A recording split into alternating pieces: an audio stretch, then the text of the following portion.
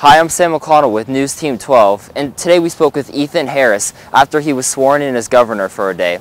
We talked to him about the bills that he decided to veto, specifically the one that made California a sanctuary state. Let's hear what he has to say.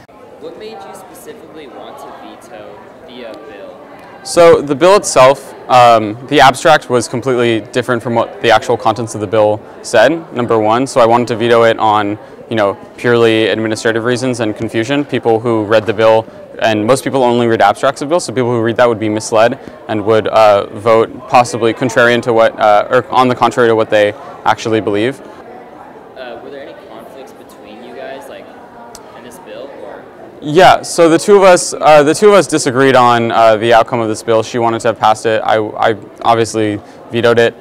I'm more than happy to respect her decisions, but I think that the veto was the right decision. But I'm fully confident that I had the power. I'm hearing claims that people are calling it, against the Constitution of the state of California. But youth in government doesn't really operate off that Constitution. We don't elect a Chief Justice to the Supreme Court.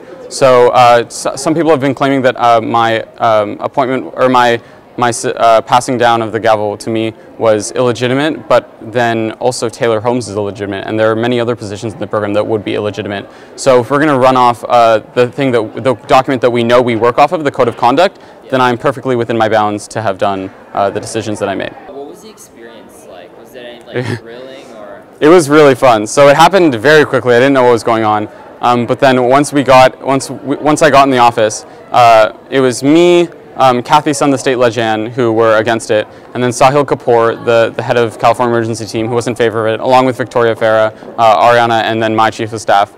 Overall, Ethan believes that he had the power to veto this bill. He also believes that this bill would do more harm than good for the state of California.